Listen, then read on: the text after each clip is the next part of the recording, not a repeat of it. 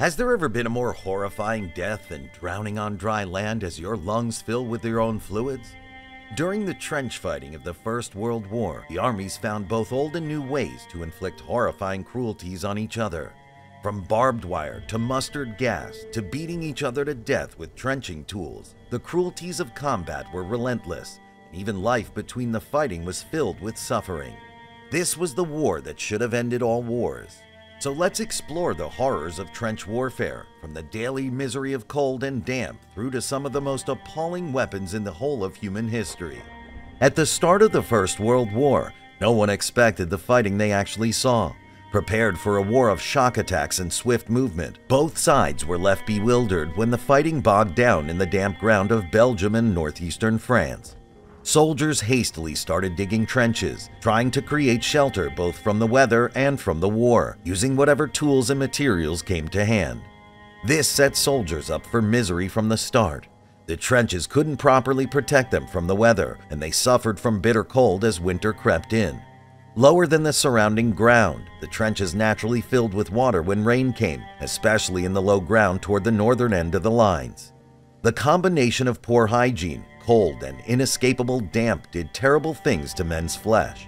Many suffered from trench foot, in which their feet swelled and decayed.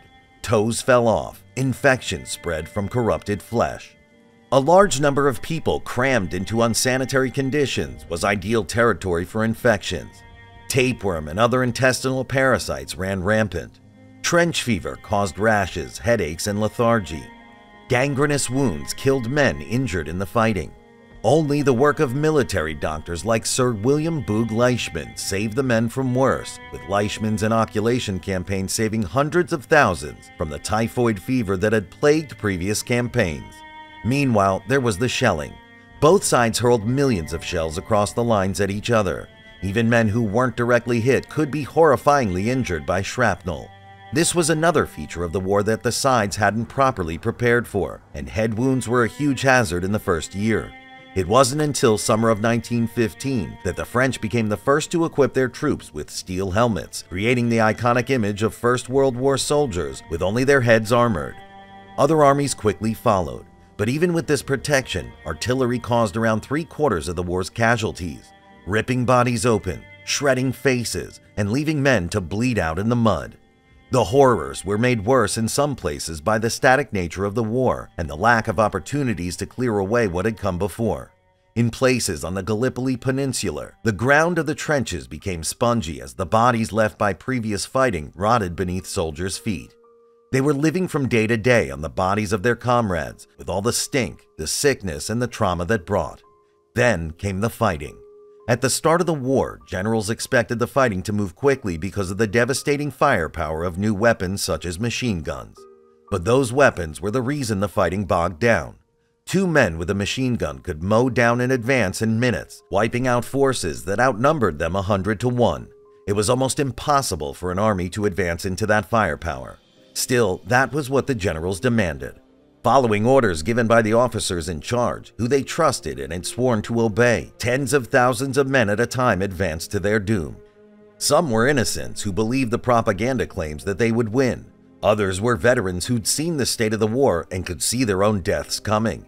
Some marched with their heads held high, making easy targets, while others ran forward at a crouch. Whoever they were, when the bullets hit, they were torn apart. Machine gun bullets ripped through flesh and shattered bones, leaving men sprawling and screaming in the dirt. And because some units were made up of men who joined up together, entire communities could be decimated in a few minutes of flying lead. Closer to the enemy lines, the soldiers sometimes met another ghastly modern weapon: flamethrowers. Burning fuel ignited men's uniforms and their bodies, burning them alive. Skin charred and blood boiled as men choked on the smoke of their own burning flesh. All of this was made worse by an invention created to help farmers manage their cattle: barbed wire. More than 1 million miles of barbed wire were stretched across the defenses over the course of the war.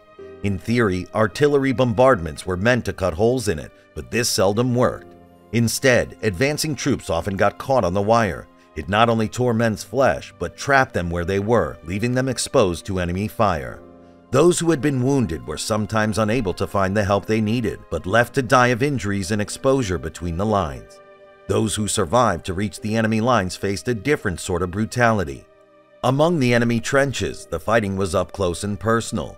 Each side could hear the other's screams, whether of fury or of pain. What they often couldn't do was look each other in the eyes. The defenses were dug in zigzags called traverses to stop shrapnel from a single explosion taking out a whole trench. It was common for enemies only a few meters away to be out of sight. To get around this, soldiers lobbed grenades from one trench to another. If it worked, then the blast and shrapnel would leave the enemy dead, injured, or stunned, and the advancing troops could charge around to take out the survivors before they could recover from the shock. But it was possible to misjudge the timing on an attack like this and run into the explosion of your own grenade. When the soldiers got in sight of each other, there was sometimes gunfire, but rifles were of limited use in the close confines of a trench. The Tommy gun, beloved of American gangsters, was created to get around this, a weapon that could launch an intense short-range blast, relying on weight of fire instead of accuracy. The war's most vicious fighting was hand-to-hand. In the early days, troops weren't well equipped for this, as they hadn't expected such close combat. They had bayonets, but often reverted to using improvised weapons such as wooden clubs and trenching tools. As the war progressed, knives and pistols became more popular, and thousands of spades were sharpened to blade edges like improvised battle axes. This was an old-fashioned sort of horror, warriors looking each other in the eye as they stabbed, hacked, gouged, even strangled each other in the mud. They learned terrible things about what a weapon could do to a body. According to Eric Maria remarks All Quiet on the Western Front, many turned to sharpened trenching tools instead of bayonets because they were less likely to get stuck in human flesh.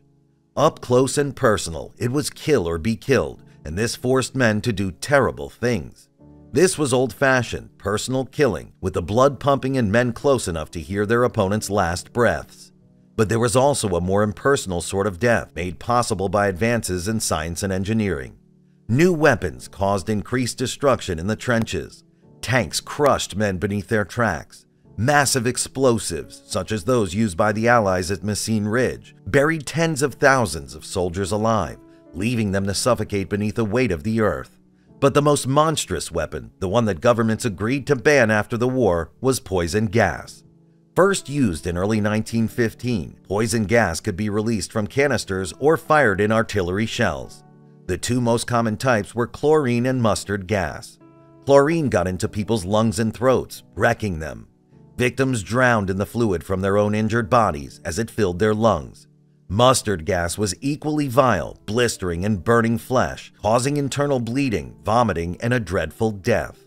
Only 1.1% of deaths on the Western Front came from gas, but the damage it caused was so horrifying that it stirred dread in anyone who heard about it. The trenches of World War I were a horrifying experience. Those who survived cold and infections were forced by their commanders to march into a hail of bullets, flame, and shrapnel, then brutalize each other with bayonets and trenching tools. Some faced worse fates, crushed beneath the earth or drowning in their own fluids as gas ravaged their lungs. Is it any wonder that people thought it would be the war to end all wars?